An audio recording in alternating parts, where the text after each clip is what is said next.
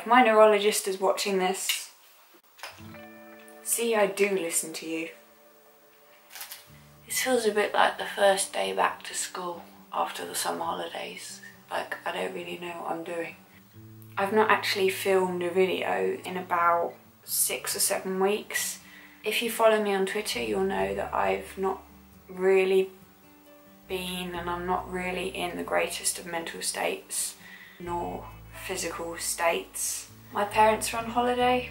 I'm not exactly going to throw a house party, so I thought I'd take advantage of the fact that I've got an empty house, but nobody's going to overhear me talking to myself. When I was on Instagram, there was always loads of eating disorder tag photo questions, and they were all the same sort of thing, like lowest weight, highest weight, BMI, whatever, all designed to fuel the competitiveness of one's eating disorder. Since when do I say the word one's? And so I thought I'd make my own, and I didn't want to make it kind of like the questions that you normally get, or like that I'd seen before. I wanted it to kind of be interesting and possibly funny.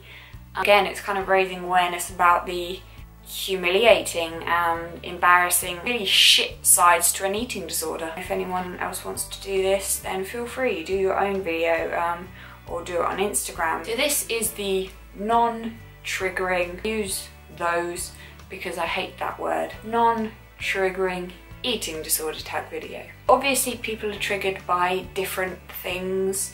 I apologise if I do say anything that someone might find triggering, but there's no numbers or anything involved. That's why I've said non-triggering. But the first question is triggers. What are my triggers? That word I only really came across when I joined Instagram. I never really thought of something as a trigger. It was more that's upset me enough to cause me to feel bad enough to eat less. It was only that I was like, oh, it's actually got a word, and then when I used it in context with in a conversation with my mum, and my mum was like, what the fuck's a trigger? And I was like, well, that's what it is a trigger. Oh god, sorry, a bee just flew past my window. It does kind of make sense because it is a trigger. And using it in terms of all my illnesses. Fucking bees trying to get in my room. You can't fly through glass, you're not Superman. But I never really had that word. I found that on Instagram people used it too freely and it really pissed me off. I feel the need to do that. Yeah, my personal triggers would be people getting to eat more than me and still losing weight whilst I put on weight, because I fucked my metabolism up so badly. I only lose weight if I eat nothing. I know some people are like, if you eat more to sort your metabolism out. No, it really doesn't work. My body is fucked. Trust me, my body is fucked. So there's people being a lower weight than me and that being their highest weight, if that makes sense. Because I'm 5'11", if there's someone that's 5 foot and I weigh more than them at my lowest weight and that's their highest weight, is that the right way around? You know what I mean. It's just basically just numbers in general. Just numbers in general. But also not necessarily eating and numbers wise. I find beautiful and pretty people triggering for me. But what I find the hardest, because this affects my eating and my mental health, is people having lives. So friendships, love, and having support systems and achievements. And you can't really escape that. Like genres of books that I used to love that I can't read anymore because I find it triggering, because I'm like, well, I can't ever have that, I've never had that, and I will never have that. And that kind of triggers my eating and my depression and all of that. So it's kind of a double whammy. People having support systems I find really triggering, because it's like, they deserve it, I don't deserve it, I'm a piece of shit. Blah. Basically over the years I've kind of found so many different things that trigger me that it's kind of just accumulated into just a massive pile of everything. Everything kind of just exploded around the time that my feet died, and I kind of just imploded. So I just became a nervous ball of energy, or lack of energy. I struggle to deal with anything anymore. So I kind of just don't deal with anything, or don't deal with anything healthily. I was just in the middle of a 10-minute spiel answering the next question when my camera died. Sucks to be me. So I will start it again. Most humiliating moment. I have two, both toilet related. First one being weeing in public. I went through a phase of obsessively walking around town. I was doing about 7 hours a day. I would take water with me to make sure that I was had something to drink, and I had toilet stops along the way. Some of them were kind of not human toilet stops, shall we say. Some of them were kind of yeah, behind trees and in ditches and stuff, which sucks. These 7-hour walks a day also included Christmas Day. Just shows how fucked up my brain is. But yeah, one day I didn't quite make it to the toilet and I weed myself. I was wearing 2 pairs of leggings and a coat, and it was kind of drizzling.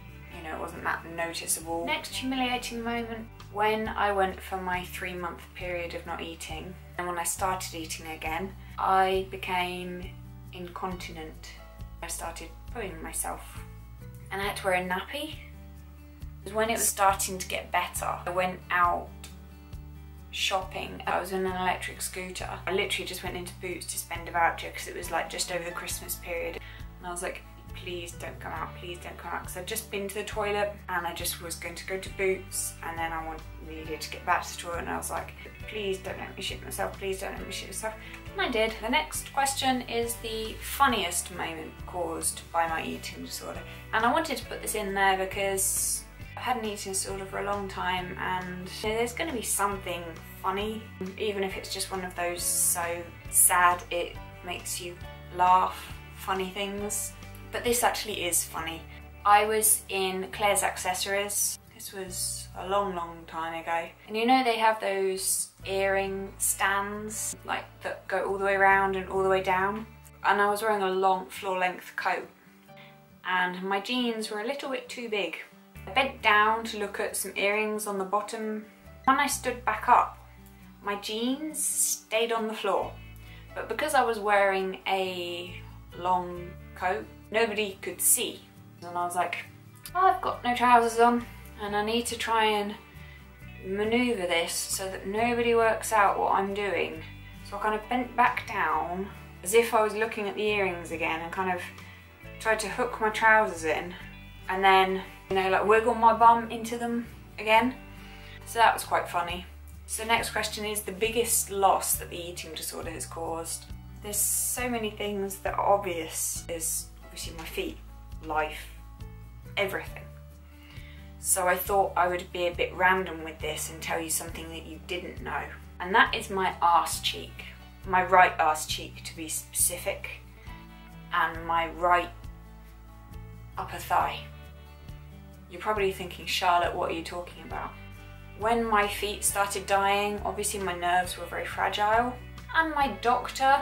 See, if you look really closely, then you can actually see the disgust in my face when I have to think about my doctor, or just how the NHS treats someone with a mental health problem in general.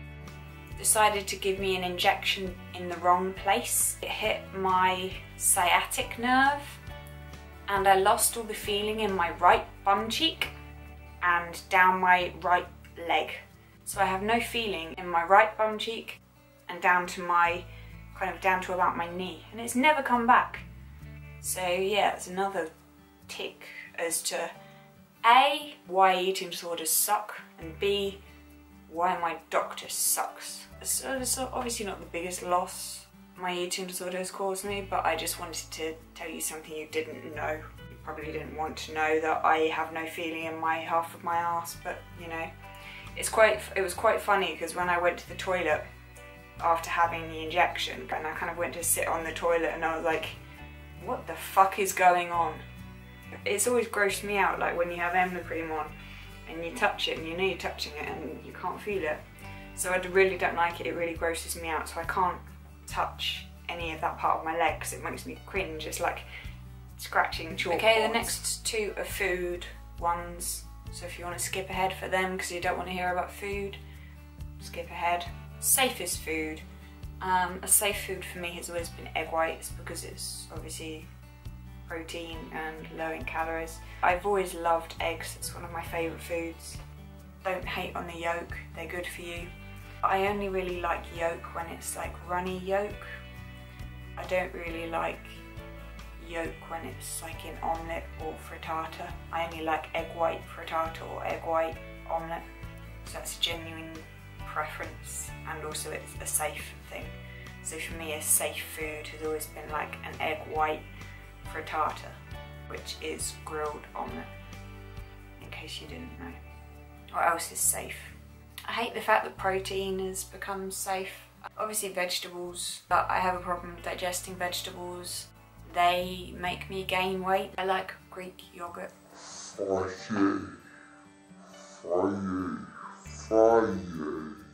I'm just going to say what we're all thinking.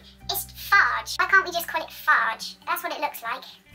Cereal used to be a safe food before I chewed and spat. That doesn't sound grammatically correct. I will get onto that in a minute. It's no longer a safe food. But it was safe in that if I had something on my meal plan, if I was eating, and I didn't want to eat that, then and I was panicking about what to eat, then I'll just say, okay, I'll have a bowl of cereal instead. I went through a period of a few months where I was chewing and spitting, but the only thing that I chewed and spat was cereal. And now I have problems digesting cereal, and I can only think that it is as a result of that. And it also doesn't fill me up, because I think I would chew and spit so much cereal, my mind would need a lot of cereal. I don't know, bizarre. Most avoided food, and I purposely avoided the word fear food. It's not so much fear because it's not like I jump away in horror if I see it, but I wanted to think of the foods that I've had the least since I've had an eating disorder, and that is takeaways. I've not had a single takeaway since my eating disorder began, as in Chinese or Indian or pizza. Because unknown calories have always been my biggest thing, even if I felt able to take that on, you can't just order it for yourself. And all of my other fears, I've eaten in hospital, so that's kind of why they are my most avoided. That and pure sugar, because they're kind of the only things that you probably don't have in hospitals, so they're kind of the things that I have had the least, because I've not had them at all. Because it's not like you would get a packet of Haribo for your snack in hospital, or you would get an Indian takeaway in hospital. Although in Leicester they would have a curry night, and you could opt to have the choice of the takeaway or the hospital food. I wasn't part of that group. The next question is lowest moment, and I was stressed due to my eating disorder because I've had lower moments than this. I'm answering this just based on my eating disorder. I would say losing the ability to walk would be my lowest moment, if that's a moment, but I guess that's probably obvious. Although that kind of doesn't pair in comparison to my lowest moment ever.